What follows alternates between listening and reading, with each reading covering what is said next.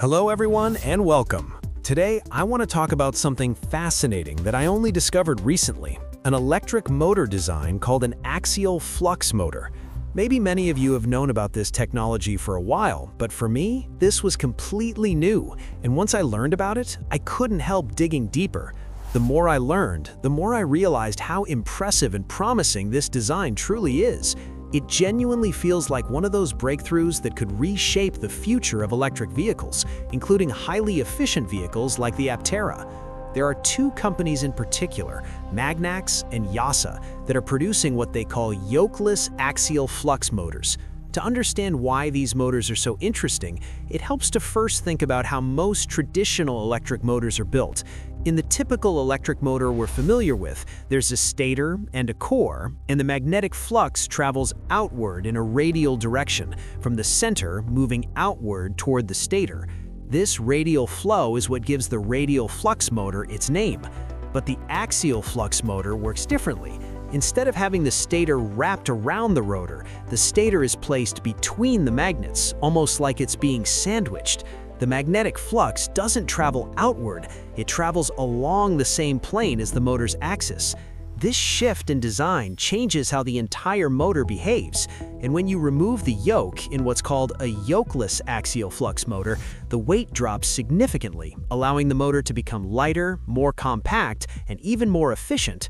When you compare axial flux motors to some of the best radial flux motors today, the difference is almost shocking. For example, look at the Tesla Model 3's motor, widely considered one of the most efficient radial flux motors on the market.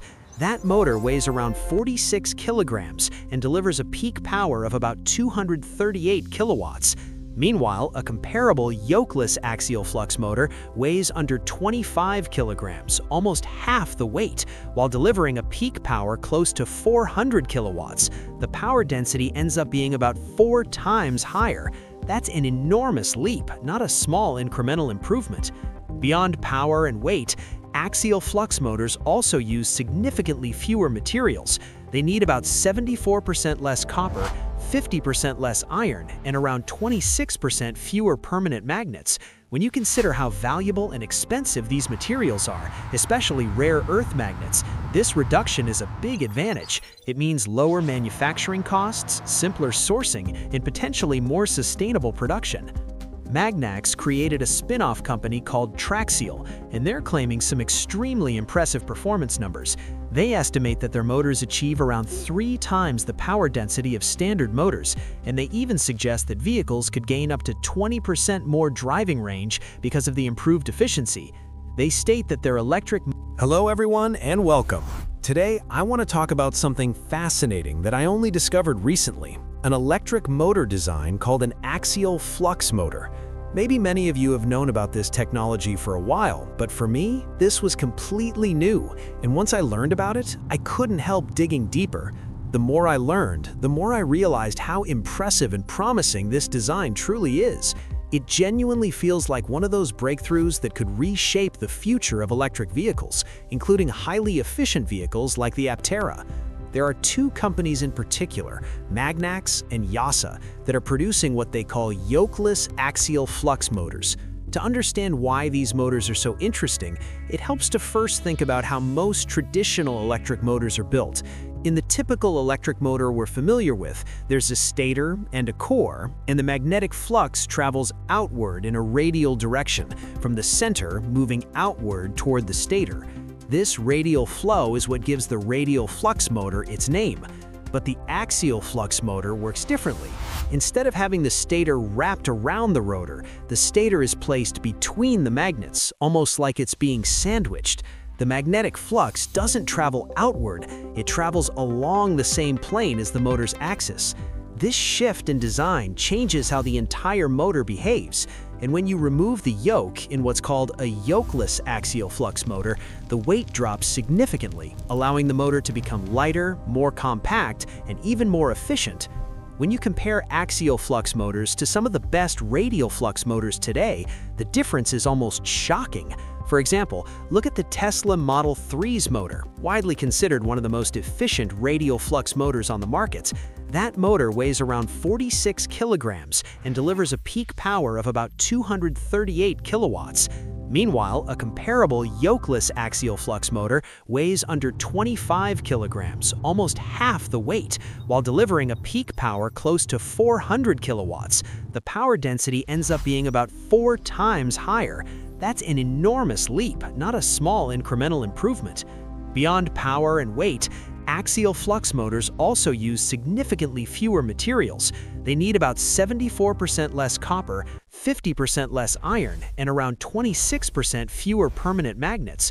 When you consider how valuable and expensive these materials are, especially rare earth magnets, this reduction is a big advantage. It means lower manufacturing costs, simpler sourcing, and potentially more sustainable production. Magnax created a spin-off company called Traxial, and they're claiming some extremely impressive performance numbers. They estimate that their motors achieve around 3 times the power density of standard motors, and they even suggest that vehicles could gain up to 20% more driving range because of the improved efficiency. They state that their electric motor efficiencies are around 96%, while most radial flux motors usually land below 90%. That difference may not sound huge at first, but in the world of electric vehicles, single-digit improvements can translate into significant real-world range gains. YASA, another company working with axial flux design, provides more conservative numbers. They claim about a 30% improvement in power density and around a 5% increase in driving range. Either way, the technology seems to be offering improvements that could genuinely matter for future electric vehicle design. Now, imagine applying this technology to something like hub motors. Right now, hub motors aren't extremely common, but many believe they will become more dominant in the future because of their inherent efficiency. One of the biggest concerns with hub motors, though, is the unsprung weight. The Aptera's planned hub motor, the Alaf M700, weighs around 23 kilograms per wheel. That's not terrible, but it's still a significant amount of weight attached directly to the wheel instead of the suspension. Now imagine if an axial flux version of this hub motor existed, lighter by a factor of 3, weighing maybe only 8 kilograms while providing even more power. That reduction alone would dramatically improve handling because unsprung weight affects how the wheel responds to bumps and road imperfections. And beyond vehicle dynamics, imagine the range improvement. A 10 to 20% increase in range would be huge. On a vehicle already designed to achieve 1,000 miles, that could add an additional 100 to 200 miles of range simply by using a more efficient motor design. That's extraordinary. The exciting part is that axial flux technology is still in its early stages. No one is mass-producing axial flux hub motors yet. Companies are developing prototypes, refining designs, and preparing for future manufacturing, but wide commercial adoption is still a few years away. My guess is that we won't see axial flux hub motors available for production vehicles for maybe 3, 4, or 5 years, but the development happening today suggests that this technology is absolutely moving in that direction. Some articles, including one from Charged EVs, have even suggested that axial flux motors could eventually replace radial flux motors as the dominant motor architecture. And when you combine axial flux design with the hub motor concept, eliminating the drivetrain, reducing frictional losses, shrinking the motor size, and cutting the material usage, the result could be the lightest, most efficient drive system available for electric vehicles. Thinking about the future Aptera or even future updates to other EVs, it's exciting to imagine what the next generation might look like once axial flux hub motors become practical and widely available. The potential improvements in efficiency and range could push electric vehicles into a new era where long-distance travel becomes easier, cheaper, and more energy efficient than ever before. If you've looked into axial flux motors before or have any knowledge about them, feel free to share what you know.